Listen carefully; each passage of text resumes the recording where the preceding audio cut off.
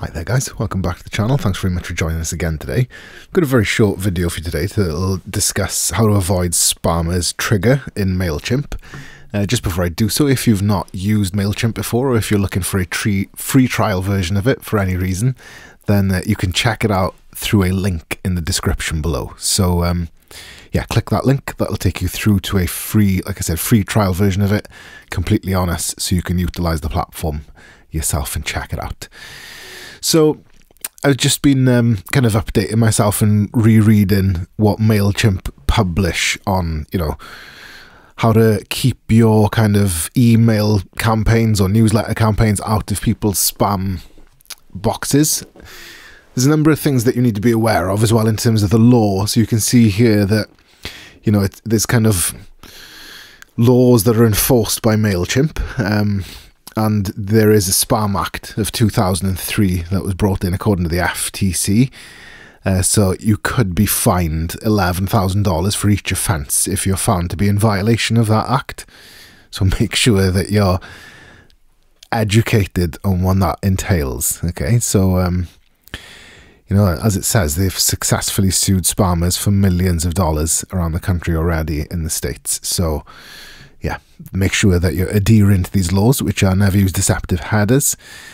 So, that is kind of, no need to say any more. From names, reply to addresses, subject lines, be honest, be straight with it, and that is something that is vital, that your unsubscribe link is provided. It's very clear where to do so, and that it's valid for 30 days after sending the email. So you have to give your recipients an unsubscribe option in that email, okay? And like it says, you must include your physical mailing address as well, okay? So those are some things that you need to be very mindful of, okay? And in terms of the technicality then, test your content, so when you've designed something and they say to try and keep things clean in terms of formatting, to try and avoid complicated CSS and to keep your messages clean and simple and effective.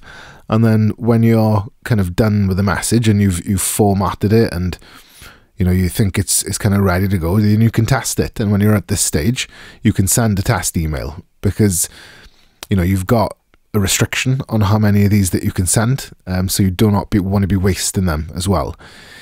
So you can send a test email via the little button there. You can send a test to yourself or a friend and then see if that appears in your spam folder, or if it goes straight through, or how it kind of behaves. If it does, then modify some stuff, tweak and test and keep testing. And then once it clears your spam filter, you could try and test some others before you go sending it to a big mass of people for any reason. Okay, so that would be something to be mindful of as well, really.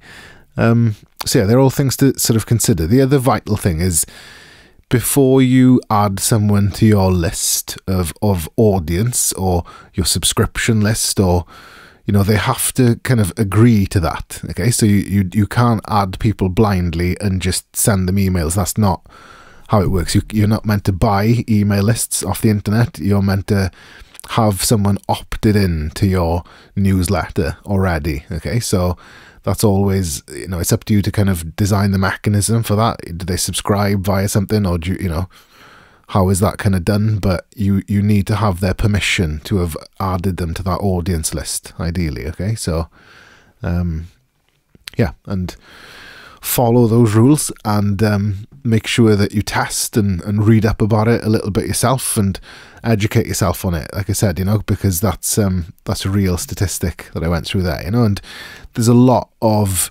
variables and different things that you can do, as you can see in that article that covers quite a lot of that stuff.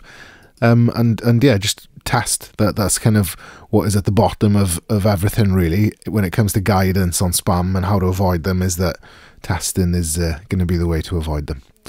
Okay, so that concludes the tutorial and the tips. Just before I end the video, I'd like to mention that I've left a link in the description below for a software that ranks your website instantly by using videos. So this might be very interesting to the viewer who's looking for more traffic and more sales to their website. So make sure to check that out if that's something that you need. If you've enjoyed the video and you want to see more content of this nature, give us a like and subscribe to the channel. And if you've got any questions or suggestions for future content, then leave them as comments down below. Thank you very much.